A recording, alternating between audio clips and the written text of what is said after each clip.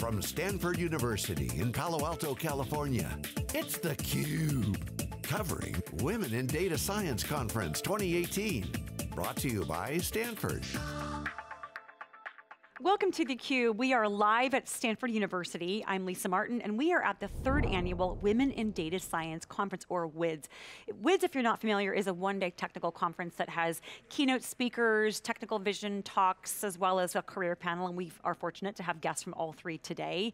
It's also an environment, it's really a movement that's aimed at inspiring and educating data scientists globally and supporting women in the field. This event is remarkable. In its 3rd year, they are expecting to reach, sit down for this, 100,000 people today. We're here at Stanford. This is the main event in person, but there's over 150 plus regional events around the globe in 50 plus countries, and I think those numbers will shift up during the day, and I'll be sure to brief you on that. We're excited to be joined by one of the speakers featured on main stage this morning, not only a CUBE alumna returning to us, but also the first ever female president of Harvey Mudd College, Dr. Maria Klawe. Maria, welcome back to theCUBE. Thank you, it's great to be here again. It's so exciting to have you here. I love you representing with your t-shirt there. I mentioned you are the first ever female president of Harvey Mudd. You've been in this role for about 12 years, and you've made some pretty remarkable changes there supporting women in technology. You gave some stats this morning in your talk a few minutes ago. Share with us what you've done to improve the percentages of females in faculty positions as well as in the student body. Well, the first thing I should say is, as president, I do nothing. Nothing. Like the whole, you've got a good job. Yeah, exactly. The whole thing that makes it work at Harvey Mudd is we are a community that is committed to diversity and inclusion. And so everything we do, we try to figure out ways that we will attract people who are underrepresented. So that's women in areas like computer science and engineering and physics. It's people of color in all areas of science and engineering. And it's also LGBTQ+. I mean, it's, you know, it's Muslims, it's just like all kinds of things. And our whole goal is to show that it doesn't matter what race you are, it doesn't matter what gender or anything else. If you bring hard work and persistence and curiosity, you can succeed. I love that, especially the curiosity part. One of the things that you mentioned this morning was that for people, don't worry about the things that you might think you're not good at.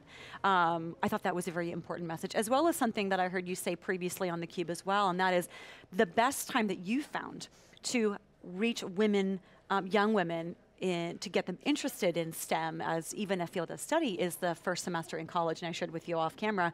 That was when I found STEM and biology. Tell me a little bit more about that and what are some of the key elements that you find about that time in a university career that are so, I guess, ripe for inspiration? So I think the thing is that when you're starting in college, if somebody can introduce you to something you find fun, engaging, and if you can really discover that you can solve major issues in the world by using these ideas, these concepts, the skills, you're probably going to stay in that and graduate in that field. Whereas if somebody does that to you when you're in middle school, there's still lots of time to get put off. And so our whole idea is that we emphasize creativity, teamwork, and problem solving. And we do that whether it's in math or in engineering or computer science or biology, I mean just in all of our fields. And when we get young women and young men excited about these possibilities, they stick with it. And I love that you mentioned the word fun and curiosity. I can remember exactly where I was in Bio 101, and I was suddenly, I liked biology, but it never occurred to me that I would ever have the ability to study it, and it was a teacher that showed me this is fun, and also, and I think you probably do this too, showed that you believe in someone. You've got talent here, and I think that that inspiration coming from a mentor, whether you know it's a mentor or not, is a key element there that is one that I hope all of the viewers today and the women that are participating in WiDS have the chance to find. So one of the things every single one of us can do in our lives is encourage others. And you know, it's amazing how much impact you can have. I met somebody who's now a faculty person at Stanford. She did her PhD in mechanical engineering. Her name is Allison Marsden. I hadn't seen her for, I don't know, probably almost 12 years. And she said, she came up to me and she said, I met you just as I was finishing my PhD, and you gave me a much needed pep talk. And you know, that is so easy to do, believing in people, encouraging them, and it makes so much difference. It does, I love that. So WiDS is, as I mentioned, in the 3rd annual, and the growth that they have seen is unbelievable. I've not seen anything quite like it in tech in terms of events. It's aimed at inspiring not just women in data science, but data science in general. What is it about WiDS that attracted you? And what are some of the key things that you shared this morning in your opening remarks? Well, so the thing that attracts me about WiDS is the following. Data science is growing exponentially in terms of the job opportunities, in terms of the impact on the world. And what I love about WiDS is that they had the insight, this flash of genius, I think, that they would do a conference where all the speakers would be women. And just that they would show that there are women all over the world who are contributing to data science, who are loving it, who are being successful. And it's the craziest thing, because in some ways it's really easy to do, but nobody had done it. Right. And it's so clear that there's a need for this when you think about all of the different locations around the world that are doing a WiDS version in Nigeria, in Mumbai, in London, in, you know, just all across the world there are people doing this. Yeah. So the things I shared are, number one, oh my goodness, this is a great time to get into data science. It's just, there's so many opportunities in terms of career opportunities, but there's so many opportunities to make a difference in the world, and that's really important. Number two, I shared that you're never too old to learn math and CS. And you know, my example is my younger sister, who's 63, and who's learning math and computer science at the Northern Alberta Institute of Technology, NATE. All the other students are 18 to 24. She suffers from fibromyalgia. She walks with a walker. She's quite disabled. She's getting A's and A+. It's so cool. And you know, I think for every single person in the world, there's an opportunity to learn something new. And the most important thing is hard work and perseverance.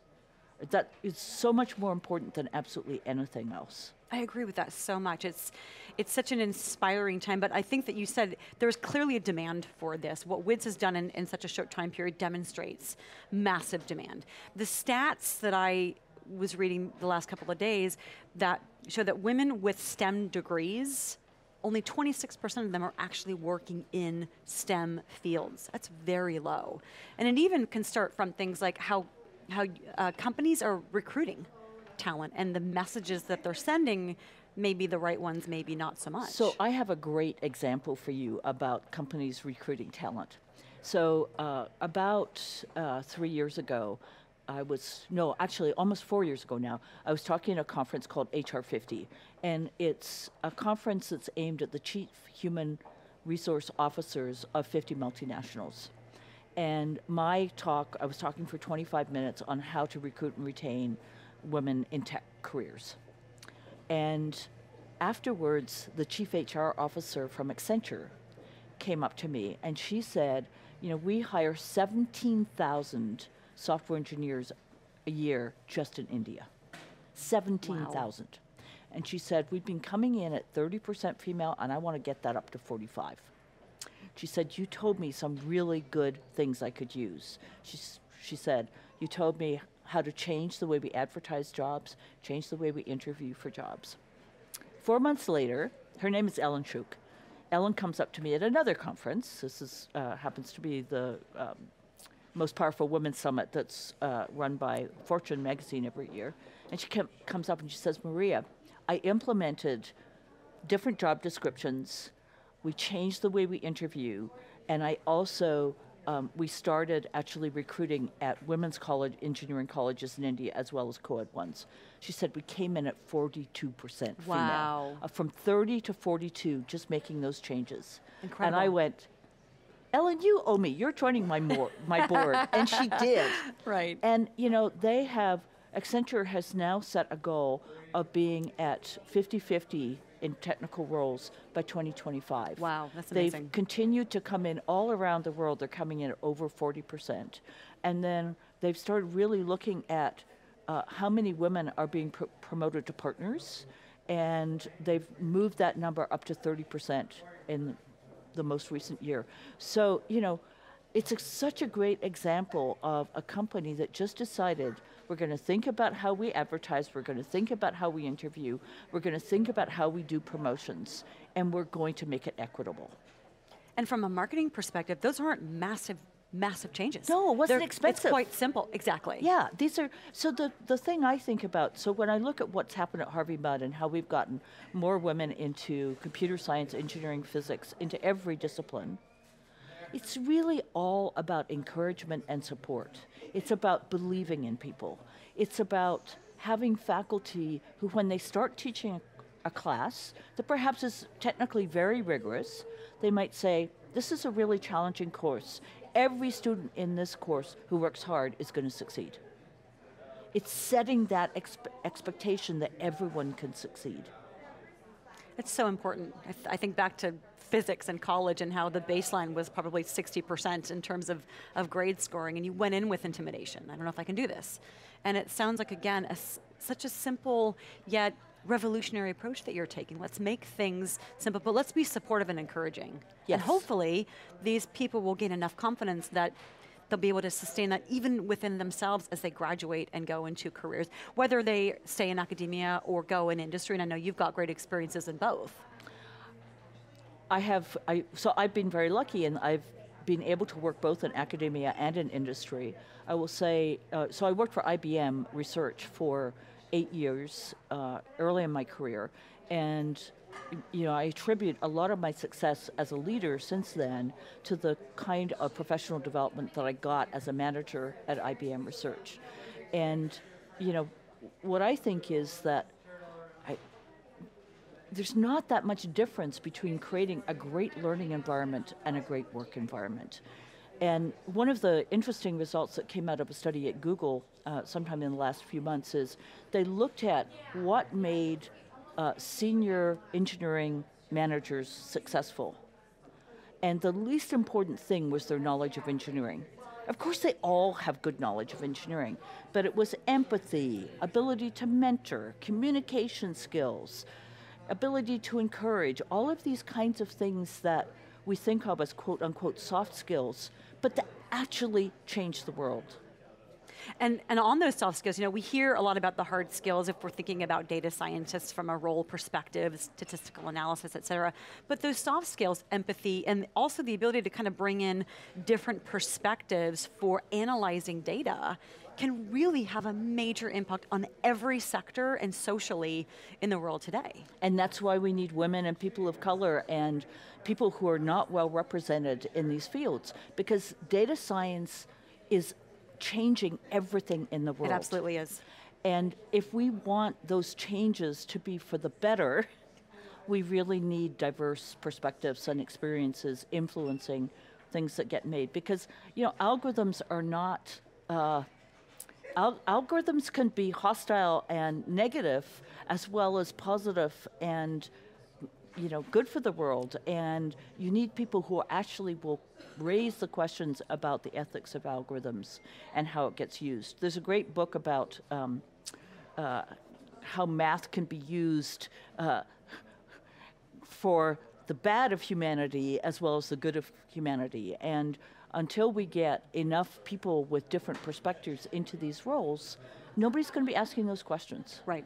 Right.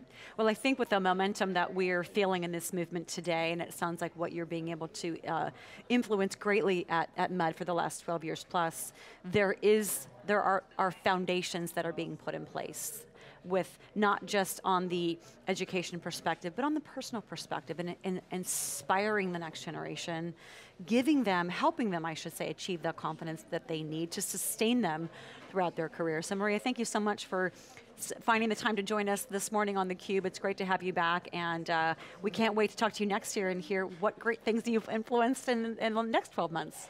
Well, it's wonderful to have a chance to talk with you as well. Thank you so much. Excellent. You've been watching theCUBE. We're live at Stanford University for the 3rd annual Women in Data Science WiDS conference. Join the conversation, #WiDS 2018. I'm Lisa Martin, stick around. I'll be right back with my next guest after a short break.